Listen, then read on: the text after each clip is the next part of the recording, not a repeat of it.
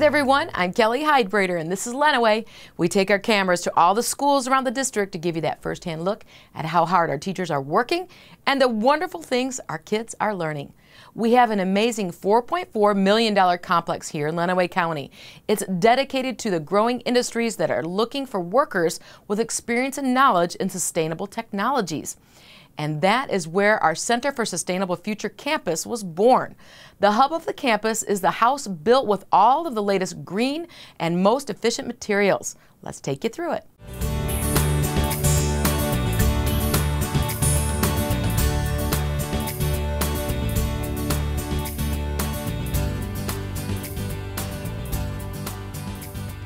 Today we have our first annual CSF Ag Day open house where people from the county, all over the county, were invited to come to our open house and check out the cool things the students are working on. We've got presenters from MSU Extension and the meat program, NRCS is here, and Farm Bureau.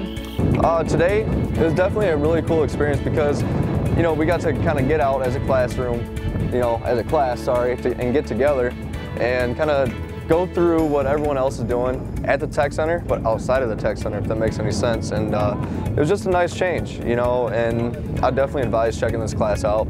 It's really cool, especially if you're outdoorsy. Plants, animals, farm equipment, it's nice.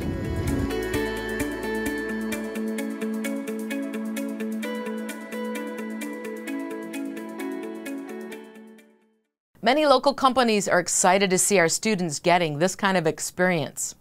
And guess what? Student chefs in the culinary lab got some new experiences too. A visiting chef let his culinary skills out of the bag, and we get to see a gourmet go wild, cooking up some wild game. Hi, I'm Benjamin Darren, and we're here at the culinary class at the LISD Tech Center. And here we're here today for Gourmet Gone Wild. And here we have a chef going over different ways and forms of cooking wild game. Gourmet Gone Wild is actually kind of a division through kind of the Department of Agriculture, and they go around and kind of inform usually college level people or really anyone in urban areas about wild game and what kind of the state of Michigan has to offer. So many times we're used to the chicken, the pork, the beef, but really don't know about the venison, the pheasant, the wild game that Michigan has to offer. So they kind of go around and do educational demonstrations, series about what is out there for anyone to consume, really. There's so many products across Michigan that you just walk on daily that are actually consumable, edible, that you can eat. And just having that knowledge of knowing what to look for. Well, at first it brings into perspective how delicious wild game can be. Typically, someone's first exposure to wild game is some donated venison that their uncle might give them or their aunt might give them. That might be freezer burnt and poorly packaged and maybe poorly cooked. This first exposure will be cooked much better. It's processed in a very clean and quick method that makes it taste much better in the long run. And with the recipes here, we help focus on the healthy sides of wild game. It's incredibly low in fat and cholesterol, but in order to make that taste delicious, you need to have certain tips and techniques, and it's helpful to share them with young, inspiring chefs. I'd really like to point out how rewarding hunting and harvesting can be. Folks might be familiar with gardening and the incredible reward you get from watching something grow in your own garden, harvesting it and cooking it for dinner. It really is a whole story. The same can be said with wild game. With fishing and hunting and harvesting, you take a lot of your time into stalking the animal or finding where to hunt, and a lot of time in the woods, which is great for just mental reflection and your own inner psyche. And then you take a lot of time to harvest it and clean it. And when you serve that meal at your dinner table, it really creates the story, and you get a full, rewarding experience. I mean, I've learned a lot through watching him cook and trying some of these foods. Like wild game is something I've never really tried and tastes pretty good.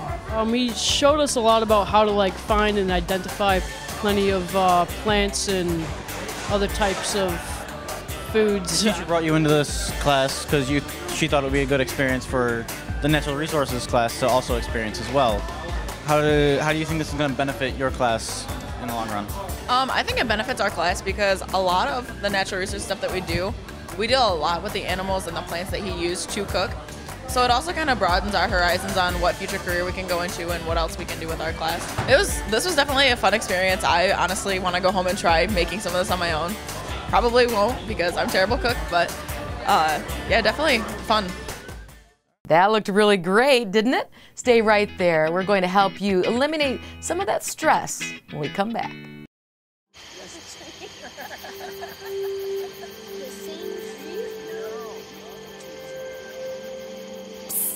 They're coming. Places, everybody. Light check. 1, 2, 1, 2. Everything looks good on our end. And lights. Come alive with the forest. Visit discovertheforest.org to find a forest near you.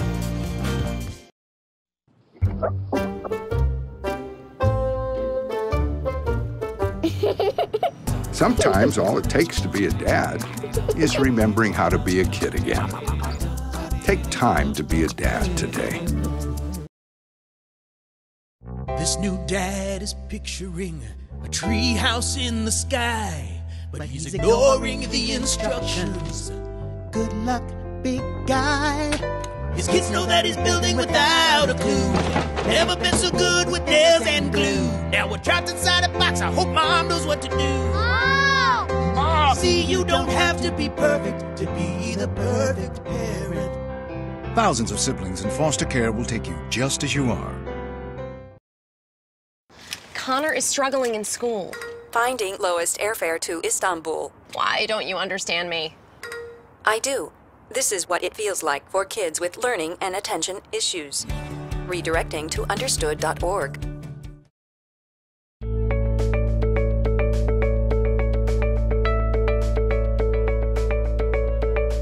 Is your daily calendar packed with work, school events, after-school events, church functions, family time, and other commitments? We all have very busy lives, and our school nurse, Mary Markle, says we will be healthier if we eliminate some of that stress. So here is Wellness 101.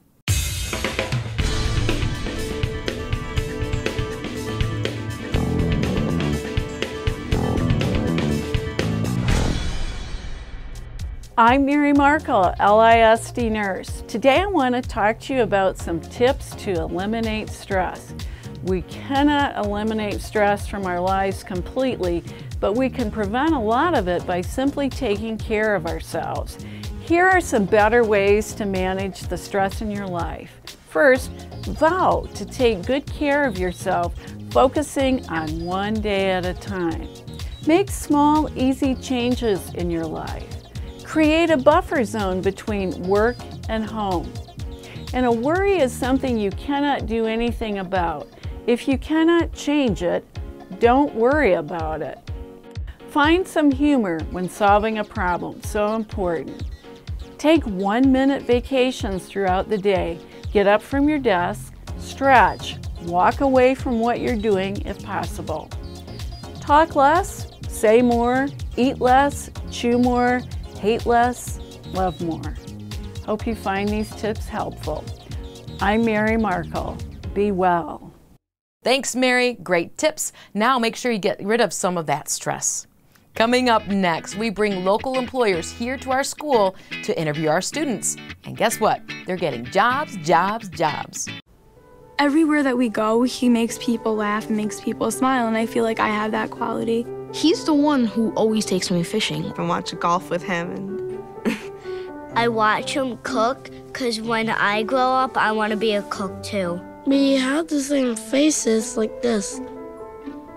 Dad is the one, when you fall, that picks you up. That unconditional sense of presence and reassurance is really what makes him my father. May I please have an application? Thank you.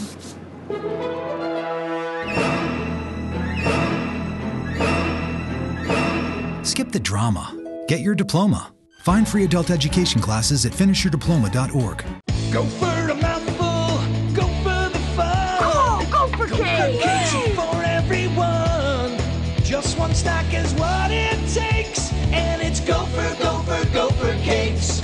Open wide, stuff your face. There's always room for more Gopher Cakes.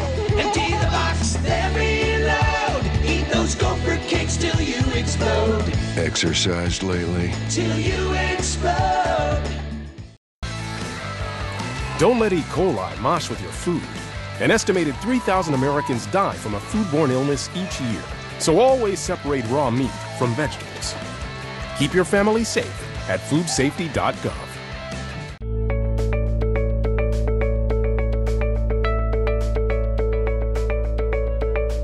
Lenawee Intermediate School District instructors work really hard to build their programs with input from employers around Michigan and Ohio. Some programs are tailored to train students to work on specific equipment in the core areas of manufacturing, welding, mechatronics, engineering, construction, robotics, automotive repair, and collision expertise. We get them ready for that job even before they graduate from high school, and then we bring the employers here to the LISD Tech Center to see if there's a fit. Here's how the students prepare for the Reverse Job Fair.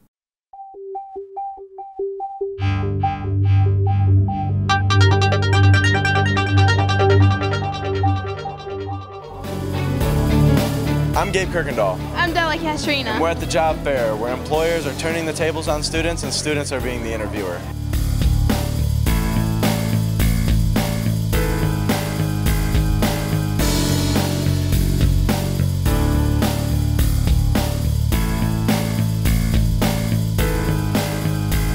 What kind of job would you like to have? I'm looking for a job in machining or tool and die work. What do you think is the most important skill to have from your class experience?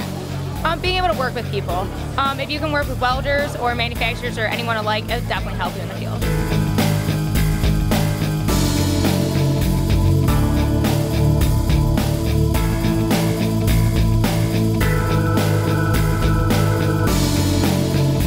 How did you have to prepare for this job fair?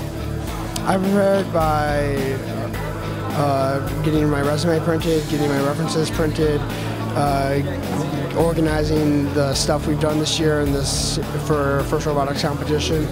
Well, I've been preparing all year for this. I pretty much just went over everything in my resume, pretty much everything that I've done in my past, just went over it. Gather up the stuff I had and made sure I knew exactly where everything was and what it was and how it worked. I just had to make sure I had all my stuff together, and I just want to make sure I represented what I did from year one to now.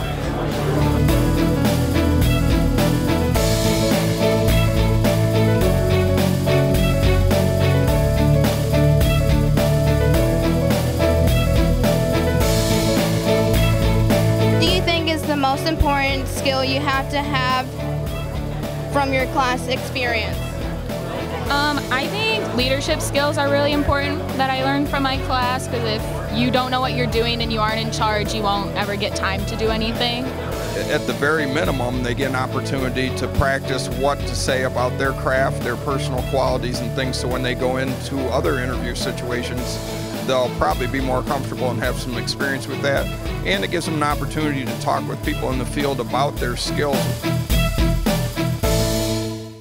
It's really amazing to see how these students grow in just 1 year here at the LISD Tech Center, and they are really excited to get a job with a local company.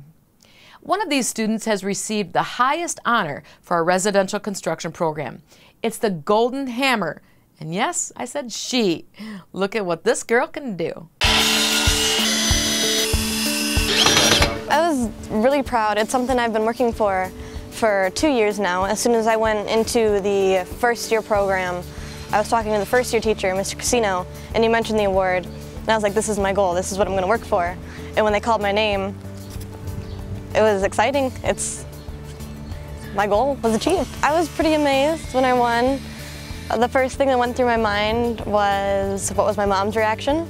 Because she was the most excited for it. I started out not really knowing anything. This was a whole new field for me. My first year I went in and I just discovered that I like carpentry. So I went in with a positive attitude. I want to learn a whole bunch of new things.